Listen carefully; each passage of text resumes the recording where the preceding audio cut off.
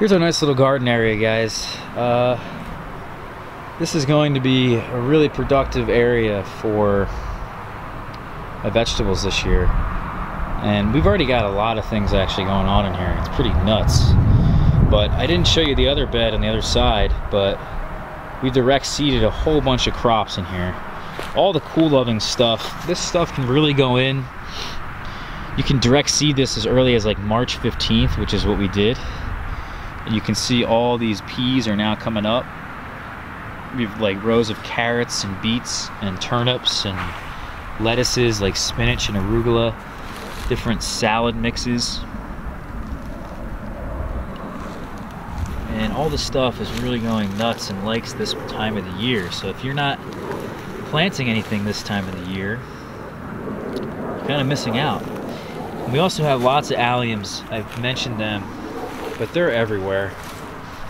They really are everywhere. We went a little nuts. I like to obviously cook with them. You can see they're just everywhere. Look at these. I want to show you an incredible looking garlic plant, by the way. Look at this. Look at these plants. I can't believe how strong this plant already is, and it's only March 11th. They look like they're ready to be harvested. In terms of thickness here on the stalk, honestly, I can't believe it. And you can see the difference between some that have been planted out very late and some that we planted out very early. There's definitely a varying difference though across the board. We put in all kinds of peas down in here and they're coming up. You can see them. And these peas are everywhere in this bed, but most of this is going to be exclusively for our heat-loving crops. And a lot of this stuff, I'm going to let this stuff grow till about mid-May, early July, or early June, I'm sorry. And then we're going to transplant all the heat-loving crops in here, and that will take over this space, and the peas will have to go. But we also have this weed here. I don't know what this weed is, but it is actually pretty, it's pretty, I think. And it flowers, the first thing to flower in my yard, even before the maple tree. So I'm keeping it, I think, for this purpose. And we also have underneath it, we planted some sugar cane down in here. We did put them in the trench. Thank you, Brian, and everyone else who corrected me on that. But that stuff will be able to be perennialized here. Go back and watch that video if you're interested. We did a whole video on the sugar cane, really how to get it through the winter. We also have our Salovatsky pomegranate here in the corner, which, if it's not leafing out or like now, I'm a bit surprised. So let's take a nice little look. It doesn't look like it's leafing out. Very surprising, actually. But my persimmon, or my pomegranates actually usually wake up before the figs in the greenhouse. So, and I would say the persimmons wake up maybe even later, but the persimmons have already woken up. So very, very strange. I don't know what to make of it, but we'll see. We're also in this little area planting out about 22 varieties of figs. I'm not kidding. We talked about this at great length, and we're going to talk more about it actually. But you can see, as a nice little demonstration, this is the tree of how I'm going to be planting all of them this year, on how I think the best method is for planting them. Doing a lot of work at the planting time is really going to make a big difference with these figs. You can see we have them in a nice little mound, and we've created a nice mound with the dirt, but also the rocks and the brick. And this stuff's really heating up the soil. The difference in temperature at the soil level between here and where there's just bare ground is about 5 to 10 degrees, depending on the day. And then also the difference between the rocks and where it's mulched with like straw or rice hulls or wood chips the soil temperature there, the difference is about 15 to 20 degrees. It's actually insane.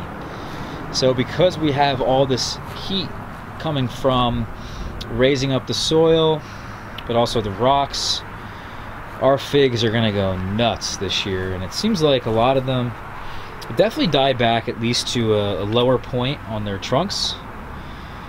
And this little section here, but this was their first year in the ground. I was not really expecting too much, but I am going to be expecting big things this year. And if they don't come, then I'm going to be a bit disappointed. I would say at the very least, these trees are going to have to perform super well during the year to make up for the fact that they didn't survive the winter. So if any tree does that, I mean, we're gonna put in so many varieties. We're gonna have about 50 varieties total. But if they don't survive the winter, at least they can come back from the base, put out a lot of growth and put out a lot of fruit for me at an earlier time of the year, so that it's not really the biggest deal if they don't survive. You know, it's not gonna be the end of the world. So that's the plan with that. And, you know, it would be nice if one of them did survive. It seems like Hardy Chicago is the only one that really survives every year. But you never know. We can't give up. We got to keep trying. Keep trying different things. This little area is really going to be this strawed portion, where this is more bare ground. This is more of the straw area. We put a lot of flowering plants in here to really make things look beautiful. That's really been the whole effort of this last year, in a way, is to try to come up with ways to make things look beautiful, because we had a lot of fruit trees that we got in the ground, a lot of things that did their thing, but you know, we really wanted to make sure that we were making this area really beautiful. And you can see all the rocks and the bricks I have here in preparation for about 21 more fig trees that we're going to put in here. We're also planting a variety of citrus back in here. And I guess we can talk about that at a later point, but there is going to be a citrus tree right here, which is an improved form of flying dragon. It's a seedling that the fruit actually is more edible and it's hardier than flying dragon. Here we have the cherries, and we're onto the patio now, finally. The cherries now are blooming. You can see the white in their buds. The white is finally showing on those white flowers. It's tough to see, but it seems like every flower cluster is putting out more flowers than I had predicted. So that's not working at all. I don't know. There must be some kind of button, because this is a super fancy camera, guys. There must be a button on here to make this thing autofocus. At least I thought I was hitting the button, but it doesn't work. We do have jujubes in here on the patio, and we were overwintering these guys all winter. We leave them outside in their pot all winter. People always are like, what can I leave outside? Well, it's like, you can leave these out. And we did a whole experiment for 2 years to see what we could overwinter here, and we had them all lined up. You guys remember that. Did a video on that for 2 years in a row. Cover them all with straw. Cover the pots here with straw, just like the mulch on top of the soil. Even in the garden beds, compared to the rocks are warming it and the mulch is cooling it down. So by keeping all that mulch on there and all that straw, I was able to keep this chi tree dormant for quite some time. But now I've taken the straw off and it's leafing out. You can see here it's putting out lots of growth just about everywhere, and this is probably the last year I'm going to give it. If it doesn't fruit this year, we're getting rid of it. The whole idea with the chi, look it up, guys, it's a weird fruit. We talked actually pretty good at length about it, and if it doesn't fruit this year, because it may need a male, it is a female chi. The male, if you have a male, it causes them to have lots of seeds in the fruit, and it's not really something you want to eat. So for me, it's either, you know, female or nothing. And if I can't get the female to fruit, I might just give up I may stick it in the ground somewhere and just say, screw it, you're on your own. Maybe it'll fruit in the ground.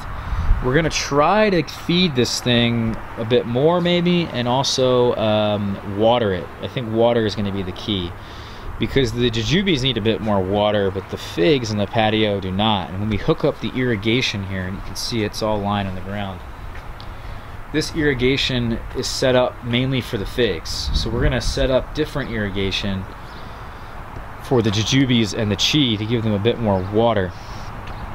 The jujubes though in no way are awake, so it's pretty cool to see that these guys are indeed staying dormant for as long as possible, and these guys are going to really leaf out the very last thing in the yard. So we've also got, you can see all these figs that are in fact leafing out, and we're gonna have to move these inside, because if there is a frost, we're gonna have to essentially come in here and move them inside if, you know, if that frost does come in, because we don't want these guys, you know, Breba leaves, we don't want these guys to get hit with any frost. That will certainly kill back those bugs. You can see over in this portion of the yard we have the butterfly bush, which is coming back nicely. We give it a nice haircut because this thing gets out of control. And then also there's figs down in here, and all down in this row will be more figs. In this row, more figs, and in this row, more figs. But let me take you guys over this way first. We can go back there in just a minute, but look at all these flowering plums and apricots. Beautiful trees. We just put them in. Not really expecting too much out of them this year, or maybe really even any year, because the way that the sun is oriented this time of the year, it's not very beneficial, because the ground in this location warms up very quickly. Even with all the straw, we have like 3 inches of straw, and it just doesn't seem to matter. So the soil warms up too quickly, and these guys think it's spring, and then there's a late frost that comes in and wipes them out. Here's a peach, this pink flowering one, and then we've got over here really a crazy amount of flowers in the plum. This guy, I have a feeling, is actually the rootstock that has taken over because I don't see a graft point, and I'm surprised it hasn't flowered at this point. So I think that one is actually the rootstock. And oh wait, no, there is a flower up there. Check that out. Hopefully that flower can live, and I can see if it is legitimately what it's supposed to be. It's supposed to be, I think, a Satsuma plum, Japanese plum. Here's all the pears, man.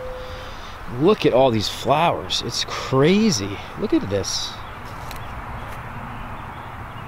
It's insane.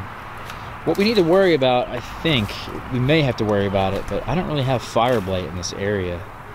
I'm going to keep an eye out, because once the pears flower, that fire blight, if there is it in the area, can get inside the bloom, and that's how they get in the tree, and that's how the tree gets fire blight, and it's just not good. So yeah, you just got to be careful with that. We actually planted some potatoes down in this little area, caged it in, protecting it from the groundhog. And then there's also strawberries. The June bears are coming back. There's more here than I had thought, because we dug up a lot of them. And I didn't want to dig up as many as I did, but we did. And, you know, they're going to spread themselves around for sure, but it is a bit of a shame because my crop this year is going to be a bit light. Last year I was swimming in them strawberries, man. We've got the raspberries coming in. We still have yet to get them, some of them in the mail. We ordered a couple of them.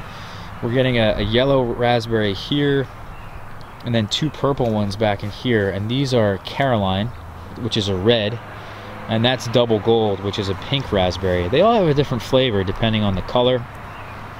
Really great to see. And then actually we're gonna put more figs in this row here and then in this row over there. And down in the center is going to be Marionberry. And right now we have Primark Freedom. You can see that guy down here, who's also putting out leaves and new canes from the base. But yeah, I'm not too excited about them, just based off how they performed last year with the Primacane crop. If you have a Floricane blackberry, they perform super well. But I didn't really want to have a Floricane variety because of the spotted wing Drosophila. That seems to coincide with that crop, and it really wiped me out 2 years ago. It really turned me off of blackberries in general. But we're going to put a Marionberry in here, which is a more complex, it is the most complex blackberry. We also put in persimmons down here. We have about 9 of them on the property. You can see this guy, these are not leafing out just yet, even though they're on the west side where there's lots of sun, but we did mulch this in. I guess that's helping. And then this whole area, I think we're gonna just block this whole thing out, all this grass, and I'll put down a lot of cardboard and get this whole thing, really kill all that grass. Maybe I won't, who knows, but so far all these sticks and stuff are there for that purpose, to break down the soil. Let's check out the greenhouse. I'm sure you guys have seen this. I've done a couple videos now on the greenhouse. We're getting a bit dark outside, but there's growth everywhere. I mean, it is nuts in here. And I can't even really get even back in there to show you, because all this stuff right here is just in the way. But we've already pinched the tree. We pinched Sweet Joy and Cendrosa, and both of them are going to fruit for me about 90 days from today. So we have a ton of Brava, and I can't really figure it out. Here's Strawberry Verte. Right over here is Coldenam Blanca Negra. There's 2 of them on that tree. We have Brava on, I think, what is Sanguinato right in here. I would say about 40% of my varieties. Here is LSU Scott's Black. I think that one does produce a Brava. But hopefully a lot of them hold, and I'll have a lot of figs actually in July because of that, early July.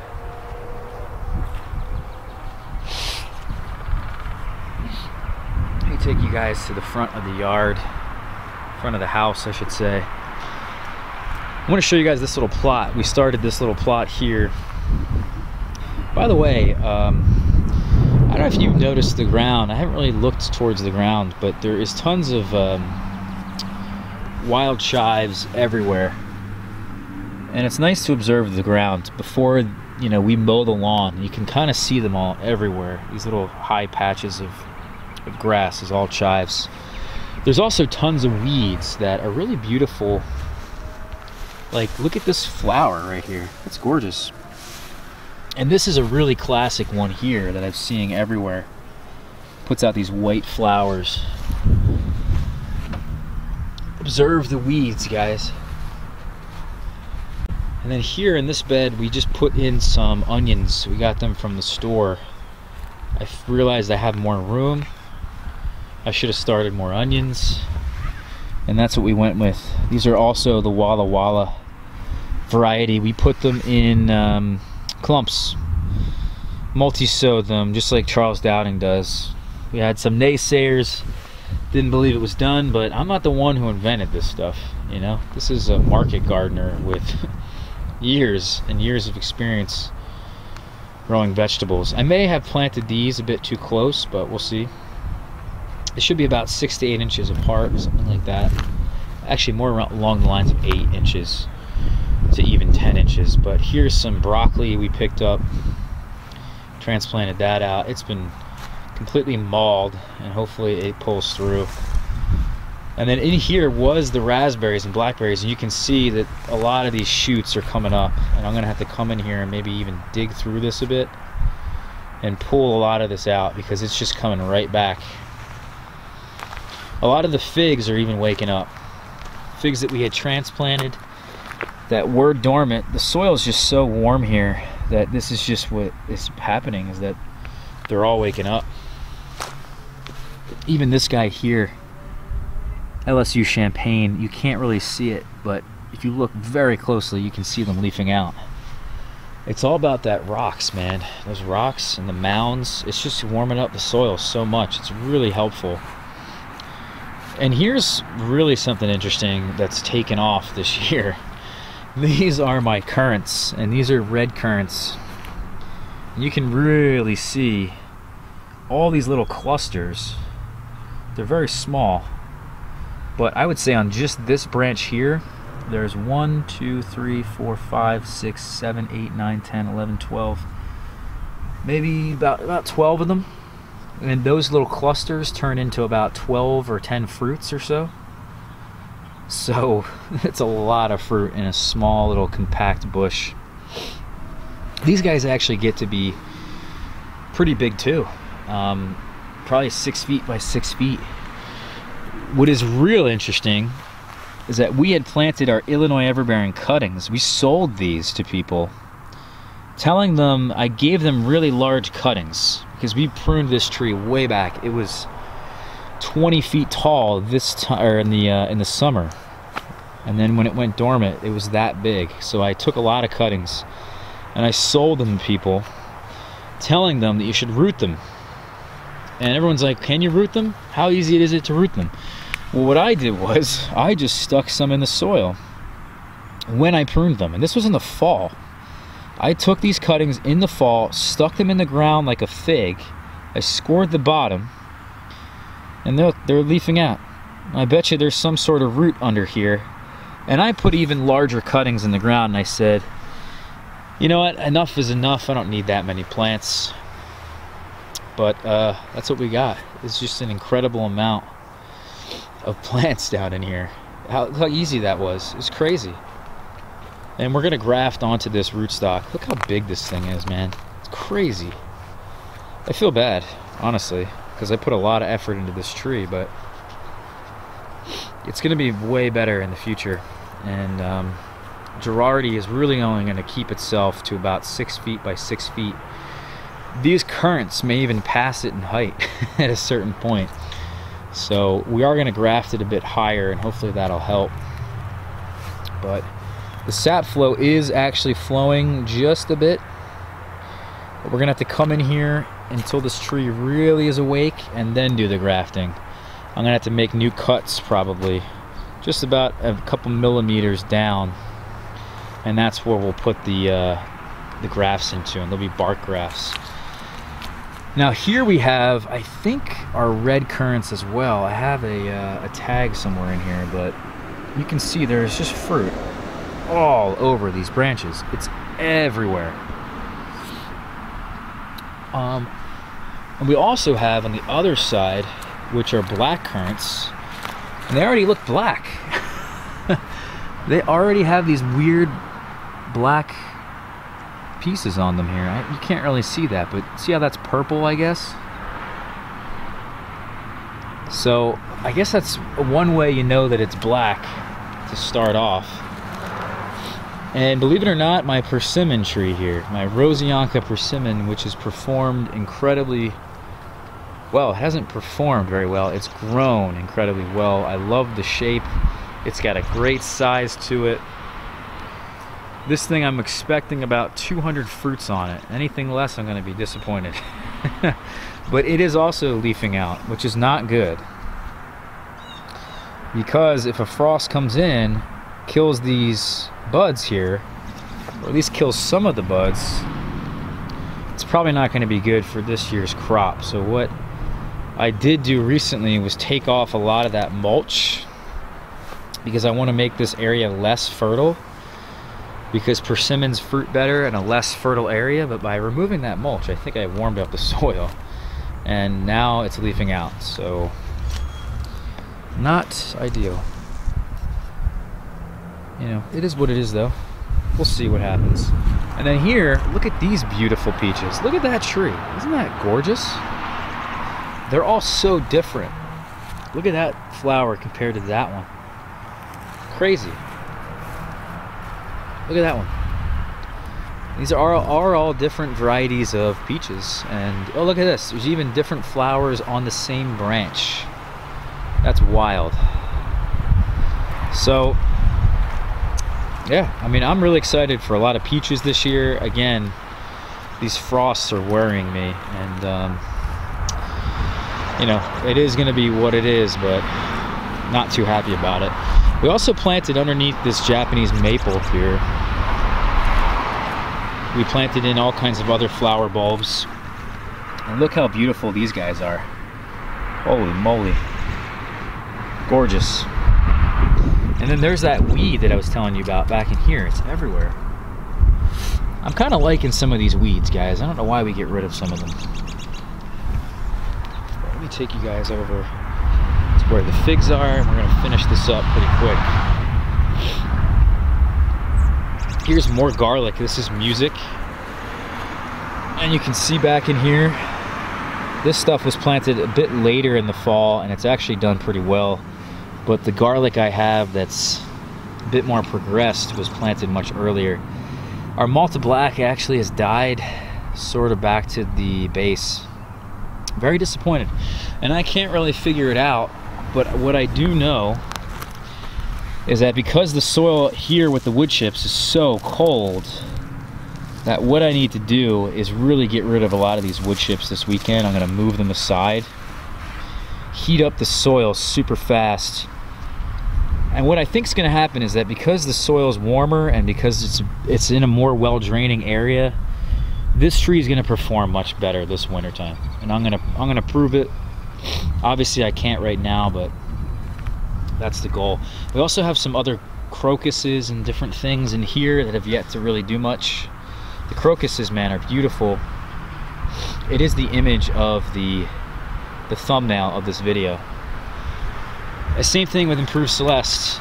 Not really doing all that hot. And I'm not actually going to keep this one. I said I was going to get rid of it, but I am going to keep it. We have cherries in here. These are bush cherries, and you can see they're flowering as well. These trees are going to be covered in flowers. Absolutely covered in flowers. Here's another one. Romeo, Juliet, Carmine Jewel. Here we have a nice little lingonberry that, unfortunately, if Big Bill's watching, this one may be dead. I'll have to get another one from him this year, because I do want to try this fruit. He loves it. Wait, no, looks like there's a new shoot coming from the base, so that's good. Perfect. We did have to move it around, which really sucks, but it is what it is. Look at this weed, by the way. I don't know what this weed is, but it looks actually quite beautiful. It's really forming a nice ground cover. You can see it all in here. I don't mind it one little bit, I'm gonna be honest. And then here is more flowers. And, oh man, these things look gorgeous. Beautiful, beautiful. Made this whole area look nice. So, the front of the yard's looking great. I'm excited for it. And I want to show you guys one more bed, but it's getting a little dark, so I think I'm going to call it. I want to thank everybody for watching this one. If you got this far, this is a super long tour, probably close to an hour. So maybe I'll even break it up, different videos, but that is the video. That is the tour. Everything is going nuts, and really crossing our fingers for no frost. And you know, worst comes to worst, we're gonna have to come out here and we're going to have to cover what we can. It just is what it is. So, all right, everyone, thank you so much for watching this one. If you got this far in the tour, thank you so much. You know, follow me on Facebook if you're not already. Also on Instagram and Twitter. Check out the website, because if you guys got this far, you're the bigger fans. You are the biggest fans, and I appreciate you guys the most. So go on there and see the other content that I am offering you guys, because it certainly, I think, is worth looking at. But anyway, again, I want to thank you guys again. Take care, everyone, and I'll catch you for tomorrow's video. More to come on all this stuff. I don't want to focus too much on figs this year in terms of video content. I've been waiting quite a bit for a lot of this stuff to fruit, and if it didn't fruit, I wasn't really going to talk. Hey guys, we kind of got cut out of there at some point, but I want to do just a nice little thank you for all you guys who've been watching. Got through this entire tour and still are watching. I really appreciate it. Follow me on Facebook, Instagram, and Twitter, because you guys are the biggest fans, and I feel like you guys would like to hear it and would like to see that kind of stuff the most. So yeah, hope to see you guys there. Check out the new website as well, rossraddy.wixsite.com/blog. All that's in the description. And yeah, I want to thank all of you guys who got to this point for watching. Really, I appreciate it. So take care, guys, and I'll see you for tomorrow's video. All right.